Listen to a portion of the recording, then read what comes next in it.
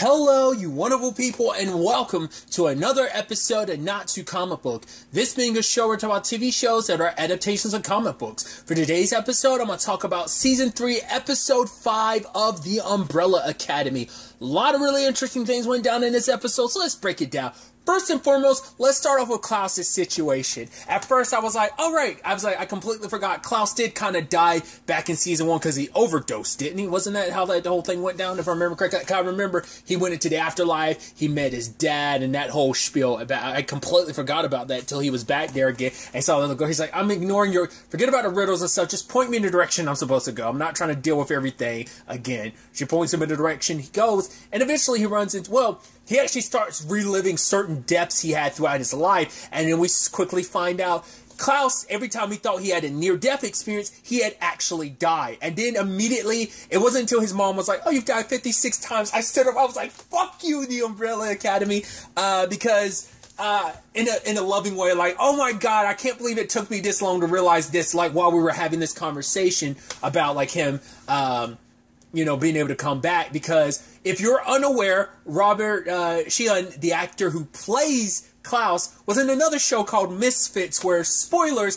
the character he played, Nathan, had, because people in that show have superpowers, Nathan's superpower was he was immortal. He died, took a little while, but he'd eventually come back to life. I was like, shut up!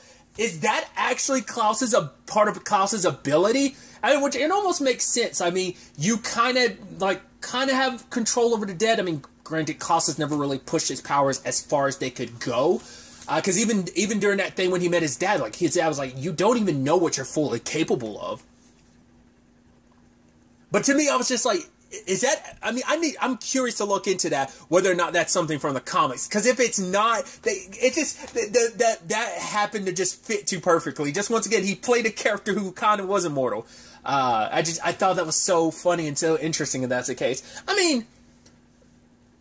Obviously, Klaus is a more fucked up, like, obviously, drug and, like, trying to, like, substance abuse user compared to, like, Nathan. Nathan was just an asshole. But regardless, I just thought that was so fascinating. It was really sweet that he got to meet his mom, but he's like, wait, how do you know you're my mom even though you died before I was born? It's like, well, yeah, how did you come back to life 56 times?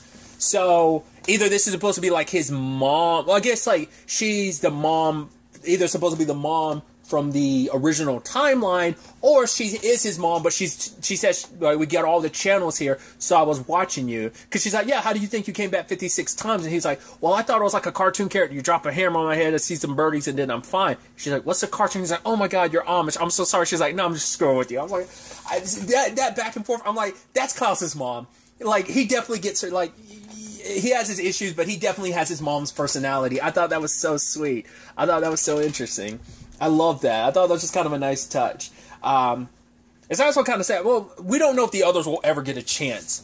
Whether or not they'll ever get the chance to ever meet their moms. But Kyle's getting that chance this time. And I love her saying, like, well, because she's at peace here, so he doesn't have to worry about her. But he's like, no. Like, peace is so overrated. And she's like, yeah, but chaos is exhausting. He's like, yeah, but I'm a professional at it.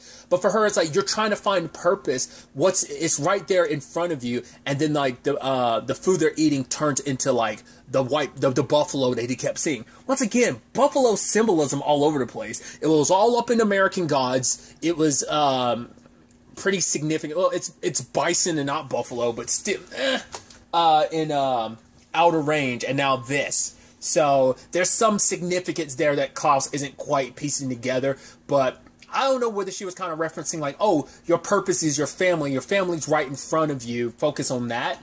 I don't know whether that was what she was kind of implying, or whether she was implying like there's this mystery that you kind of have the pieces to the puzzle. They're right in front of you. You just haven't realized it. So all the while that's happening, the family's getting together. Well, after Harlan and Victor had their showdown. So it does seem like my thought process was correct on how the whole Harlan thing worked. Harlan and Victor were connected. Oh, still are. And so when his mom died, Harlan tried to reach out to find Victor because Sissy kept saying that, oh, Victor's going to come back. And it's like, yeah, life was always hard. He always knew life was going to be hard, but he didn't know it was going to be like this. So he wanted to, he held out hope that Victor would come back, but Victor never did. And when his mom died, he finally tried to reach out to find and connect to Victor, which he did, but obviously Victor and all of his siblings were still like in their mom, so but he kind of took on all that pain when he tried to connect to them and ended up killing all of them. And as Victor says, it's like, right, once again, I knew there was a bigger number. He's like, you murdered 27 people. So it's like, right, all 6 of their moms plus the other moms that could have given birth as well, because he was taking in all their pain as well, and he just kind of like pushed back and pushed too hard. It ended up like massively killing everyone all at once. He's like, I didn't mean to. He's like, I never would have gone through life hurting anyone. That was never me. That's not me at all. I never thought that would be me. And Victor's like, no, it's not you. It's me. He's like, this is kind of my territory. I've constantly hurt people. And I was like, to me, that broke my heart. Because I'm like, that's the tragedy of this character. Without, like, every time Victor turns around, it's like his powers are being used to hurt somebody. Whether it's, once again, causing the apocalypse in season 1, causing the apocalypse in season 2. And it's like, you kind of brought about the biggest of big old apocalypse. Because at least the first 2 apocalypses would have led to the destruction of the world. Now you've kind of held a hand in the biggest apocalypse of all, the collapse of the entire universe on itself. So it's like, yeah. But it's sad that maybe if Reginald had handled things better, if he hadn't tried to keep Victor on, sedated, and then Victor would have been able to get control of his powers at a younger age. Because, once again, Victor is the strongest amongst them, so maybe things could have played out differently. Victor could have had a different life. And I just think that character is so damn tragic. Because you almost get that feeling like, is the end result going to be like Victor's going to have to go back to being who Victor was in season 1 in regards of you're going to have to be sedated, forget that you have any powers? Like, will Allison have to like rumor you again so you can go back to being a normal person, thinking you have no powers, thinking you're not special? But it's also like, right, Victor's found themselves, and taking away their powers might be a solution, but it'd be taking Victor back to being who they, like, not being themselves anymore, not feeling right, not feeling complete. That'd be the, like, big rub of it all. And it's like, right, would any of them want their powers or abilities taken from them? So would they be okay doing that to their brother, So I don't know how you handle that. The other option is not unless you kill Victor, and I don't know if that's either one of those solutions. Might be the sad reality of that's the only way to stop things from spiraling out anymore, just because the crux of all the issues tend to revolve around Victor's powers. Truth be told, this still goes back to their dad. It's kind of his fault with the way he's handled things. I mean, he had his reasons for doing all that he's done, but he's kind of brought about this time and time again. At the heart of it, all the apocalypses are basically his fault, so. Harlan wants to say, like, right, we need to go tell your family everything, but Victor's like, no. With everything going on right now, we probably need to ease them into the notion that you accidentally murdered all of our mothers. It's like, we probably need to take that slow. So he runs into Luther, which Luther sees the scar on Victor's face, being like, oh, Harlan did that to you, which later on he's kind of comparing Harlan to Leonard. Once again, it's been a while since I've seen season 1. I've not seen season 1 since I rewatched it to watch season 2 when it originally came out. So I could not remember Leonard's name for the life of me. So, but in this episode, they reference Leonard, and it's like, yo, don't compare Harlan to Leonard. Leonard was a sociopath all in his own right, whereas Harlan is a byproduct of the choices that Victor made. It's like, I saved his life and I set so much in motion, so that is on me. Obviously, we see Diego and Allison, who are pretty banged up themselves, and Diego's excited, but it's like, yo, you should have seen Allison out there. I've never seen her that brutal before. And which should have been the key sign of like, yeah, your solution, the way we're dealing with things, his way of dealing with things was just more frustration against their dad, and he created a hero complex around it just because his dad kind of like birthed that in him as well. But Allison is dealing with a lot of unresolved issues that she's burying, and she's not handling things the right way. She's literally seconds away from imploding, and I mean, I guess you could say she imploded this episode too, but still. Diego went to check on Stan, who was like, yo, this is Klaus, and it's like, what happened? This is my brother. And then he looks at the chemicals because Stan was like, yeah, you taught me to, take responsibility for my own actions, so thanks, Dad. He was like, you were going to dissolve my brother's body? He's like, I'm sorry, I didn't want you to hate me, because then I would have went to jail, and then I would have had to join a gang for protection, and then I would have ended up in a hole. I'm like, I love that kid went that hard into pain about, like, what his future held for him. But Diego's like, I don't hate you. It's like, right. He's like, it's just for him. It's like, Klaus nearly died so many times. I'm just surprised. Like, he just assumed that Klaus was invulnerable. So, wrapped him up in a rug. Let's go. And I love that. What's the guy's name? Chet, who runs the hotel. Like, he stops and sees them, and it's like, Diego's like, oh, we're playing a game. It's like, what game?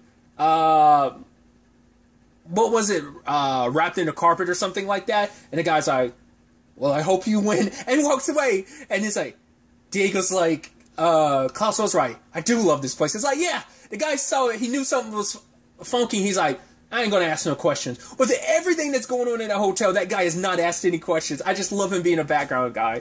I want to say the first thing I didn't talk about it, but that actor, like, I want to see him in so many different things. I want to say him as Death in Supernatural is probably the first thing I ever saw that actor in. I want to say, well, I have to specify OG Death. If you've seen Supernatural, you know why I had to, like, specify that. But would he even be OG Death? I'm thinking, well, the way how Death works in that universe. Tangents and all that aside. But then Klaus comes back to life in the middle of it, and it's like, cool. It's like, yeah, I thought you were dead. He's like, I thought I was dead too. And he starts laughing. He's like, ha ha ha. And he kind of turns into a little bit of crying laughing because he was excited to be back. But, yeah.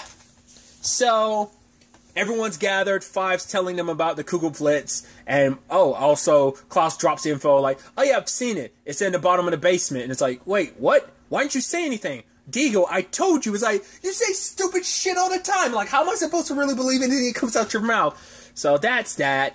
Allison's dealing with her own thing because she's like, why doesn't Five just time travel? It's like, well, the last time I time traveled, we all got stuck in time. So, do you want to take that chance again? So, there's no solution to this. There's no time travel because that briefcase was the last one.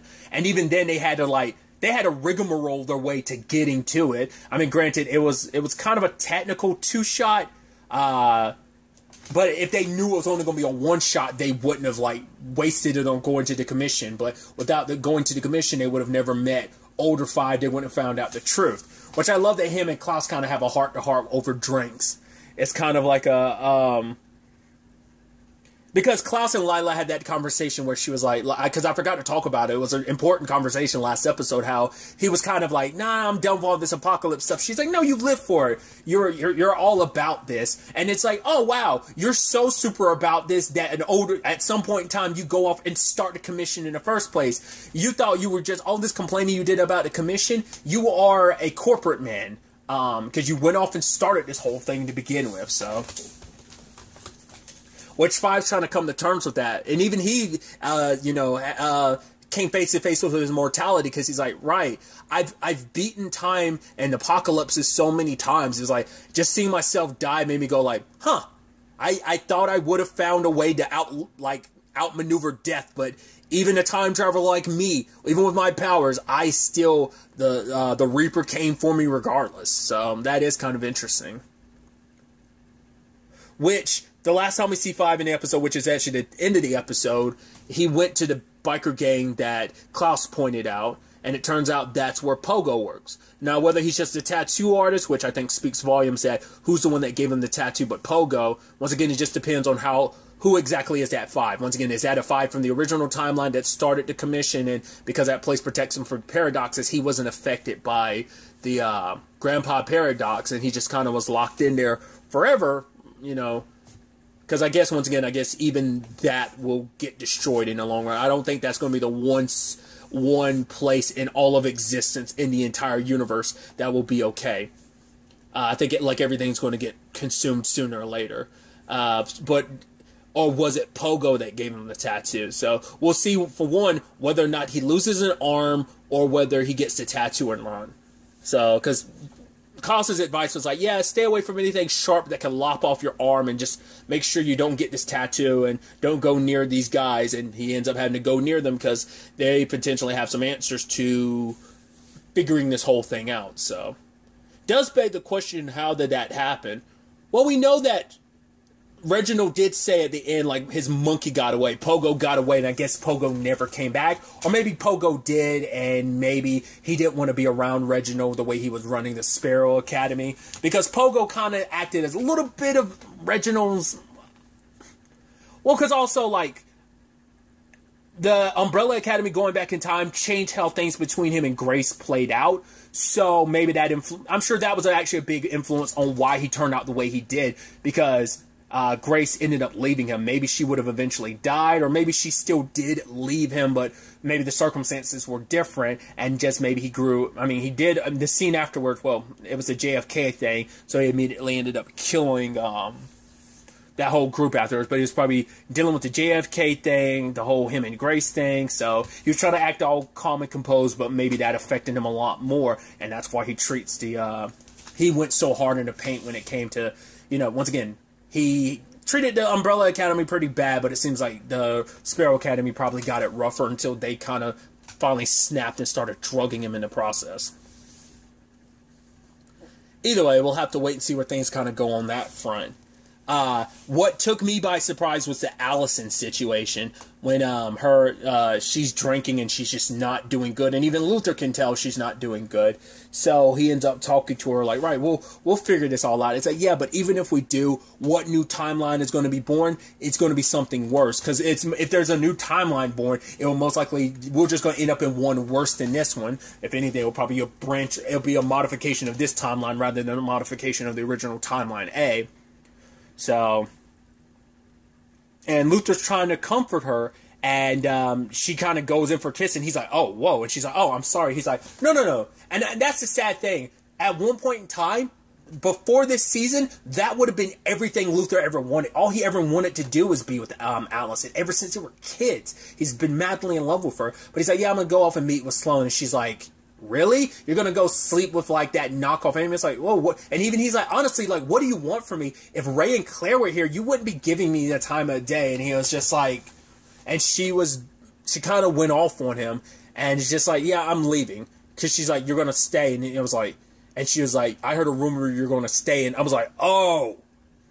He's like, don't do this, Allison. She's like, I heard a rumor that you want me. I was like, yo, this is getting into some super uncomfortable territory. And he starts making out with her, but he's so aggressive because, like, which, referencing Misfits, there was a character named Alicia who basically had that power. Anytime she touched you, you basically lost complete control of your senses. All you wanted was her. It's very reminiscent of that. But she kind of stopped him at one point in time, and because I think even she recognized, like, yeah, I kind of crossed the line there. Not kind of, straight up crossed the line there. And it's just, she wanted to feel good and just to feel like she needed someone to kind of... She's just so spiraling right now. She's angry and she's just heartbroken and hopeless and sad. It's just all the feels, and she just wanted to feel good, but like Luther wasn't supplying that, because on some part it's like it's jacked up because you know how Luther felt about you. You've always known how Luther's felt about you in some degree, and it kind of used your power to kind of force that. It's kind of jacked up. But for her, it's just like, right, she's tired of losing things, and she wasn't going to let anyone decide, like, what it is she's going to lose. Like, oh, like, she'd almost rather take something rather than lose anymore. Because she was already kind of losing Luther, who had always kind of been there for her, time and time again. So, at the same time this is all going down, Victor goes and, because Victor initially wanted to find another way around this. Like, right, we could find another solution, but... the team convinced Victor. It's that conversation of the one versus the many. You know, it's like, right, you know, even you most recently, like Avengers being like, oh, Cap being like, we don't compromise, we don't sacrifice any lives, just, you know, it's like, but it's like, yeah, Lila's like, one life for a billion. Like, it's, yeah, it seems like easy math. But that's the sad thing, because, like, for Victor, it's like, right, Harlan's just another victim in this of mine. Like, it's just another byproduct of my power and who I am. I'm what set all this in motion. He shouldn't have to suffer because of my action, my choices. And even Luther being like, well, you always wanted to be a part of the team. That's what this is about. Making the hard choices. It's never, and even 5 references, you know, the kindest cut, you know, doing what is right. Because doing this will be the solution, because they have to come together to, with the Sparrow Academy to make this right. Because like Ben in particular will not bend on this. He's like, we need to kill that old man and then we can work together. If not, he's willing to duke it out with them, which Victor's like, right, we could do that, but Five's like, yeah, and we'll lose some of us in the process, so let's not go down that route. So Victor went to talk to Harlan, but Harlan was like, I can feel like our connection. Don't give up on me yet.